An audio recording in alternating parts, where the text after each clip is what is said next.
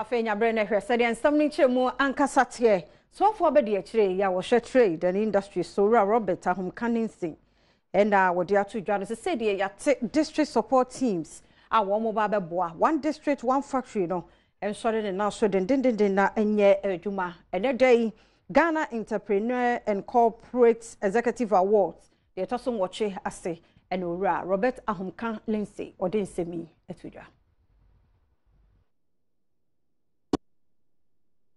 Abasubol dwumadie bi akoso a eye nhihye a wofa so na wode bo woni a wo bo homode papa ewo adwumabue ene adwumaye emu na wei na wato ne din 8th Ghana Entrepreneur and Corporate Executive Awards na adwumadie no ase no osoafo ohwe mfididwuma ene adwade hu nsem so abede akire ononyafo Robert Ahom Kanningsing ena woto nsa efre no ema wakokasa wo adwumadie no ase na nsem odi tudwa no ewo honum no ense aban ede nhihye ahodo bi egu akwan so a obekeka enwuma nketenkete ene mpanifo ni enmidifo bi abom one district, one factory,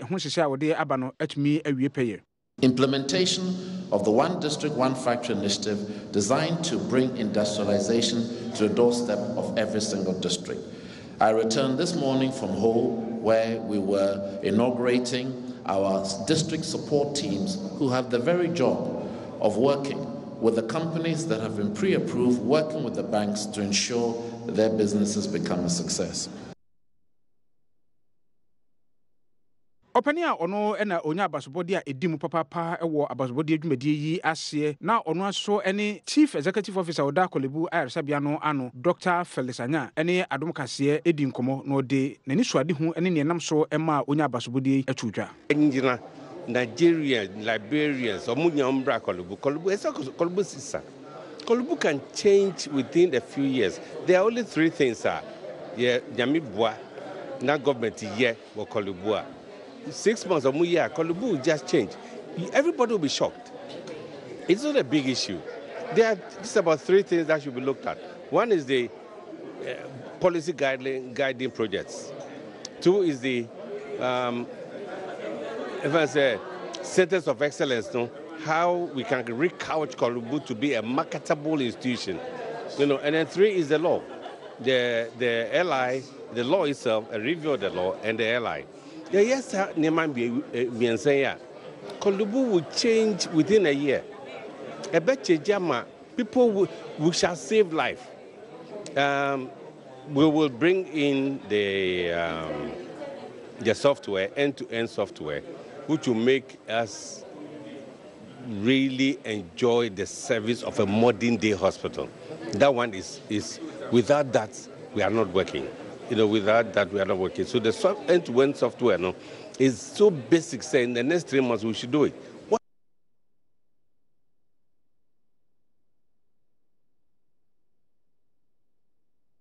Premotobre Kasee so na ye fan concern from Chief of Defence Staff for Ghana Armed Forces, Lieutenant General Obed Wama Akwa. Ode ato nananom ye wodentra se ne womonta Operation Vanguard for no mochi. Na abana bota yenti ode won ba ye no wonu ho ni nyina ne se galamsey ade a ha o maye nsuwa ene ye kwaye bretuo mu ensem enunti CDS hunu ni ye pa sasa nananom de won ho hyemu a abana bota ye so obeko atia ye galamsey fo won se nsuwa no o metumi edru ho.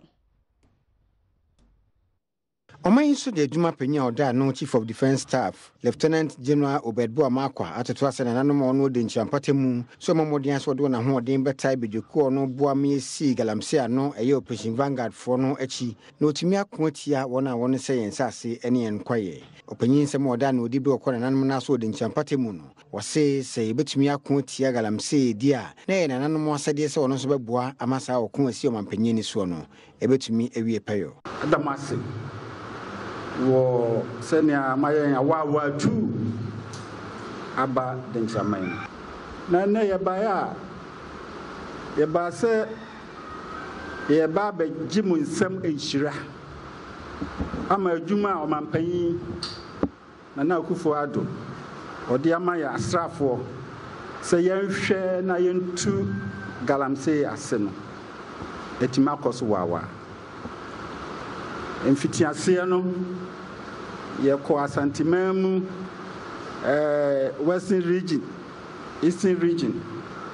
apueni atoye eho ɛna ɛkɔdi adwuma no na sesei on the adwuma no aba mfimfini Manchester Central Region na sɛ yɛde asrafoɔ anaa polisifoɔ kɔ baabi a na ɛho hia sɛ yɛnya yɛdi wɔn anim no yɛbɛhwɛ ni ɛrekɔ so na yɛahyɛ wɔn nkuran ama adwuma a wɔyɛ no ayɛyie. na na ɛgye nkyerɛ a ɔno ne ɔpanyin a wɔhwɛ akyire sɛ ɔtitene ne ɔda dentra traditional councillor no de to dwa sɛ ɔno bɛyɛ wɔn afam deɛ biara de aboa sɛdeɛ ɛbɛyɛ a ɔko a ɛsi aban ni so ɛtia galamsey no nkonimdeɛ bɛbɛm. yɛde srɛdeɛ a yɛpɛ sɛ yɛde to ɔpanin w'anim na ɔno mpanimfoɔ yɛ mmoa sɛ yɛbɛyɛ biribi de ahyɛ no anyonyam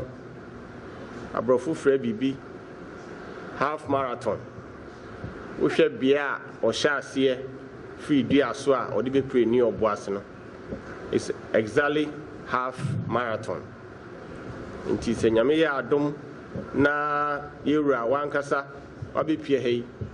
na wode to ɔmampanyin anim ne mpanimfoɔ anim na mogye tom a na kyerɛ sɛ afe biara no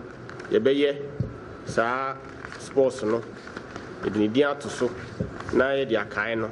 na ntubaa biara bɛbɛm biara no nso no yɛde ama sogyafoɔ ne kunafoɔ ne abusua.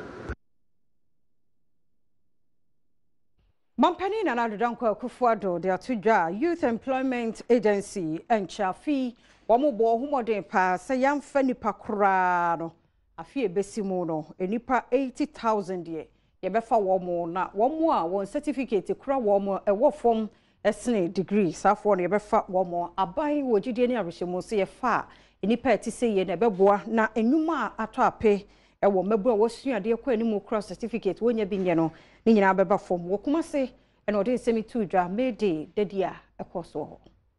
It is important that we do things differently if we are going to banish the specter of desperation and restore hope and dignity to our youth. Our ultimate goal as a government is to grow the economy rapidly so that together with the private sector, we will absorb our teeming unemployed youth. That is why I'm using the opportunity offered by the significance of this day, Midday, to launch an initiative which, while lending itself to the symbolic nature of today, will have a positive practical impact on the lives of the citizens of this country. In this year's Jumapa budget, I gave an indication that a new employment scheme will be launched to tackle the issue of the growing number of graduates exiting our tertiary institutions with no job placements in sight. This new initiative is the Nation Builders Corps, simply referred to as NABCO. I hear you asking, what is going to be done about persons who do not have diplomas or degree? The answer is this. NABCO is freeing up the Youth Employment Agency, YEA, of the burden of dealing with everything to do with employment amongst the youth. And come on, tell me more. So for worker Sora Ishmael Lashite, or the Atuja Sanka, a bay a Jumera, no one more coin, na Jumari 4% one more at labor union sonoa, and ya Jumapa. Midday, a Jumay 4 da, and rather, a decision so may, and Chiahu doing in our sono, and Ura Ishmael Lashite, and the other say, a Suja. Producing best quality cement. Yes, the Kasee is proud of you. Enkramante musuafo nmonyamfo Ishmael Ashite de futuo ma wona wobuebie nnwuma se wonya se wotete wona adwumayefo a woka won ho bom so obeti fekuo labor unions no frise eyade a eha adwene ne sete a oman mra wose se obi adwuma na ne omanfo ye adwuma no te fekuo union a na nkyere se wadwumayefo no etan nti ese wona de wono mo amom tai adwumayefo no ti sin se adwumayefo ete union a eya na wono enya akasakasa no opanyini de nsɛm itu Adom Kasee nim bra ne ye hyefa ede akai adwumayefo da ponda ewo enkran ha. There have been reports that some workers employed in private sector are faced with decent work deficits. There are abuses of workers' rights including freedom of association and collective bargaining. Employers continue to frustrate workers who desire to form or join trade unions and are rather actively promoting formation of enterprise unions. I would like to urge employers to allow workers to enjoy these fundamental rights as enshrined in the Labour Act. Unemployment and low income continue to be a key feature of the Ghanaian labour market. Even though the Labour Act 2003 at 651 promotes freedom of association and the right to collective bargaining, we are aware that some employers have resorted to several undemocratic tactics. The logistics that we need to do good supervision so we can build durable roads for Ghana government. I mean the foreign currencies. Let me put it this way. It's our main concern. The government must do something so that at least it will come down. Because you cannot go to market and buy $1 today, the following day you go and then there has been an increase. It is worrying our business, so I think the government can do something about it. Our concerns are many, but to mention a few, the government should look at us critically, because when you see around the city, the glass house and everything, the skyscrapers that you see, we are doing it. And if the importers are not getting their prices are not down, they will bring the pressure on us. And when the pressure on us also, it creates a problem. So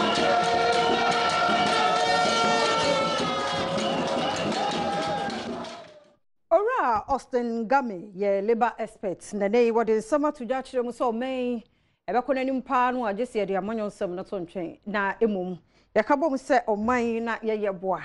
When your man Bonnie Prince also said the dear and commoning now nonra, and my 4 year do my pie ye yenti, not ye dear, a dano a strong con, and Ora Austin Gami didn't see me at Tuja.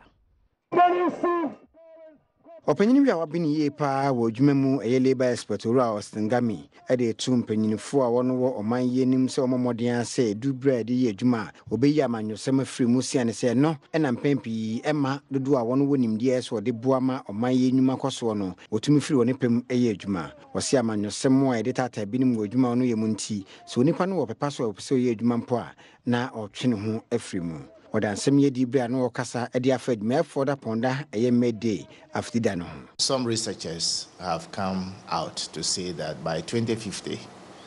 we will have a larger and a younger workforce in sub-Saharan Africa than possibly in China and in India.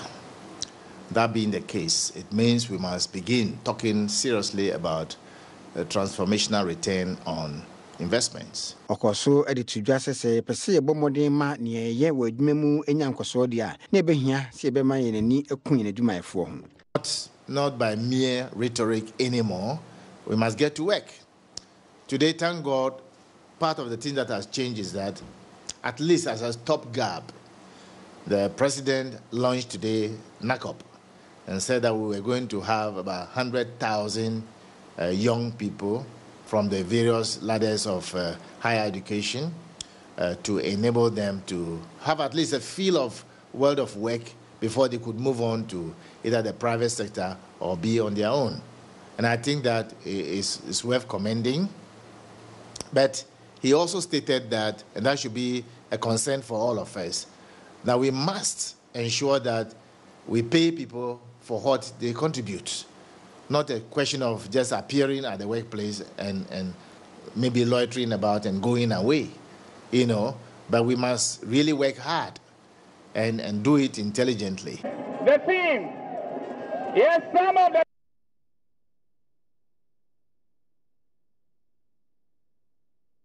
Yenya so na yankofa Kingdom Garlic Bitters, tremendous capsules, and a new Kingdom Ginseng Power capsules. In craft one year band, some no near catching so, a better so.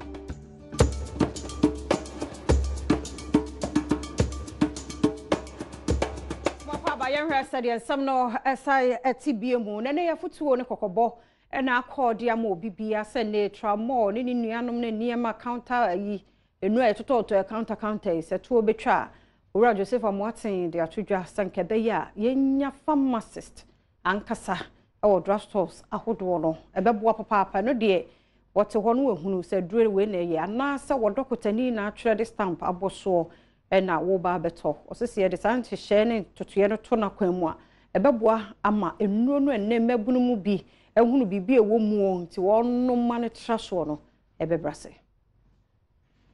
Okwanchefo panyin odani si family limited anu Ura Joseph Richard Amoatin e de atudwa se si betuma ko si tramo a mebunu efrase no ese wono ano a na ni ebehia se enkrata doctor for chromo manfo de koto adru e prescription form no ebetumi ediso e woni dwumedie mu yi na afinsu ya hwese wono a wono ye nufra from che pharmacist no wono ye nkrofo no abin na obetumi ahwema enu esefata se de ma obie no ye de sa enu no ema onipa no opanyini se si aman ni ambre na ye ntu anamon e wosade no ho dia na ni ankrankran betumi akọ bebi biara eton aduro akọkire nnura wono ankasa pe wobra Dr. B Entrema wonum na mum pe no pese wonnom eye ne ebeboa wo mu wodansem ye di bra no bi won nkrabata foforo Madina e won kran ha se nya ye hu se tramadol ni drug abuse ye nyinam se enya dia eye de ye kan se ye wholesalers ye ne ye ton ma shops no normal retail and they can say a drug the obenoma say uma doctors a prescribe ma na san wa kokoto san say so kofa bibia woni say the drug no city e betimi ahaw nti o say before obenoma do na say umo say doctor a prescribe ma sana wafa te samre ye wo training centers bebrea e koso mean say avenue chemist Farmer Trust and other companies of our training any counter assistance bebre because in say no say who be a shopper so unya omubia ombetimi aboa Odumedie no ase no opanyi bakwandi ni Eric Ansombona a wo BB Chemicals de tuja se no krani bia wona bebie wona nkrabata e won patemu no ebeboa momanfo aya na wo ho kire won nu a wo pato ho no otumi efrisa ho kire nim as a bar say ba betonro am to say this abaha no anti na so me ba because at first na ke call the way to Accra and san yakwa koto ade na traffic wodru kra mpo so na wasade ba transportation and so kra mpo no aya so wo de ka kra ba bia be park no kra so na edi tim je say this aben e di e ba bua pa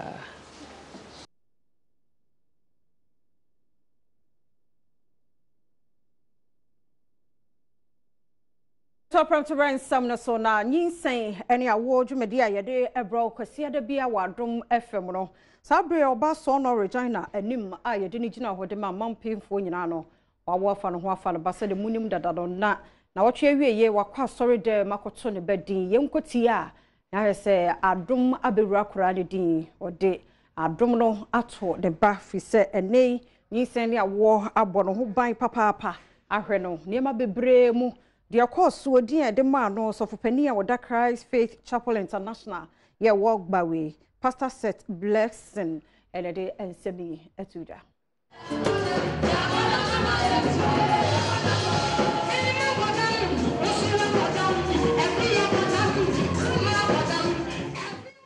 Abosome miensa eni a otwedua mponkwame edu Regina ene ne hokafo Dixon Boaten ema owofa ne ho efa ne ba abosome miensa chiri no oba ne okunu akọ asori ede abofra yi akọkire otwedua mponkwame ama no din edin a wode ma no no ene Brian Blessing Adom Boaten okọ asori no ewo Christ Faith Chapel International ewo gbawe ewo enkrankrodua yi emu na edin a wode ama abofra yi ena Dixon Boaten oye eja no ekirechire mu ekire Adom Kasee ni nyinsen ye mu ni nyama she goes through a lot so say nyame adom yanya sa opportunity a yeni mo Adom FM for anya we yawo akwala like it's nice say you betum ni din say Adom ana bibi so that's why we name him Adom like me too no Adom no because of like I know what my wife gone through when she was pregnant so Adom ena Adom no so na media Canada no Regina ni ma wawa fa no ho afa no ban so ede ne nsem kakra eto Adom Kasee anim ekire na ni gi a wanya ewo abofra yi awo mu nyame Adom se ma wo afa me ho afa me ba enta na media Adom ne ka na secondly so ni Adom ti Adom FMI ama me ne so ka ho na me de Adom ne to me ba no nti so obi hwe an obi tie ye wo fi a nyinse ne awo why a part of the experience you ka team ne ho then na o ka kire mo afa nyinse ne awo me ka kire obi a say on tie na on so bi from na nya ka ni na bibi esi nti utie a wo benya experience free wo benya nya bebre free ma in case unima na say wo go through nya ye ka na wo be say normal na say nya normal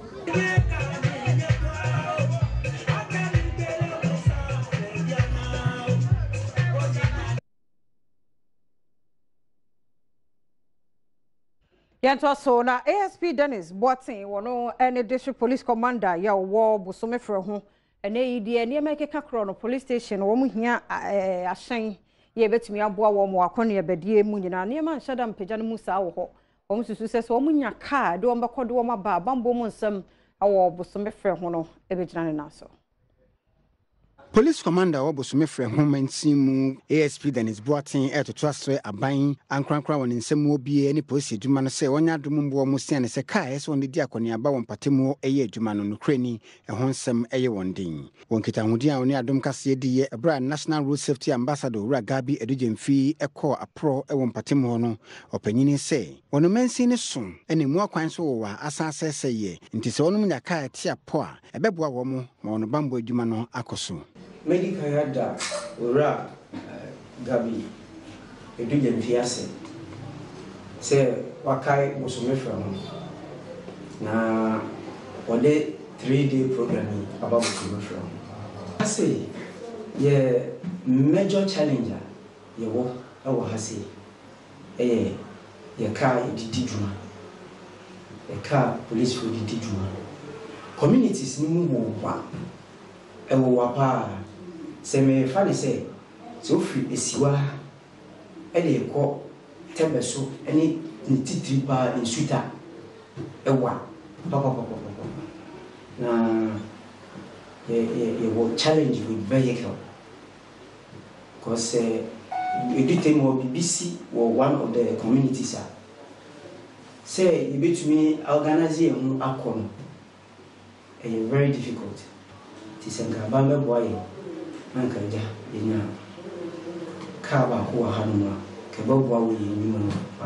National Road Safety Ambassador Ura Gabi Edujemfi efa akonya so dia distrede eto abanim so won hwanya adom mbo mo se de be ya kwan e Bosome frɛ ho mantim no obekɔso asiesie ni aka no ama wo mo Amampani Ghana mampani eda wase ene mbode mba awobo na emo ye besre boda Roma woni ye Minister of Roads and Highways Honorable Amoakwata yesre mo ye sada ye nsayem epamo chew mommo Bosome frɛ ho fo Bosome frɛ ho kro no eso pa enso ekwai no efiti kusi ase edikosi dunkra pese 3 to 5 kilometers no eneye dia ka bi anye se ufri district capital na efiti asiwa ekosi achiase no ehokwa no first court nyaguo te free achiase ekona ye dweso no ehonom ne kwa no eye dia ka Bosome frɛ ho krono ba bia ne honom a kotal ewo tebeso number 1 tebeso number 2 insayem anyina se ba bia akwani nye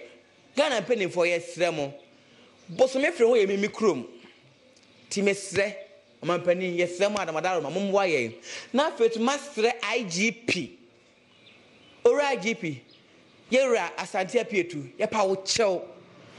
Bosome frɛ ho police command ne enika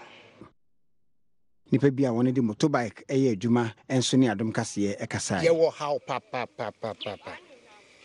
be na watwe mienu ni me ko ba bi koye adwuma kuro ne ye frɛ ho nsayem me kokode de funu wo ho me wo ha na dwoa na mti bue obi nso mu obi wo me ko ye se chese opemfo a wo aka no o manyane drivers fo ne wo kuro ni so ni nyinala obia se kwan ne nyento wonko na me ye sa ne me car me de adwuma no car no enkofa opemfo no mfa ne nko ode na ekokɔ no car no etu ya ye de opemfo ni tu me na nam se poto so wo kwan nim etototo amra ni mu a de hu yansa car na sa san na chi e ba de ye se opemfo na ko ukwan ekwan ni nyenti opemfo na timi awu kwan.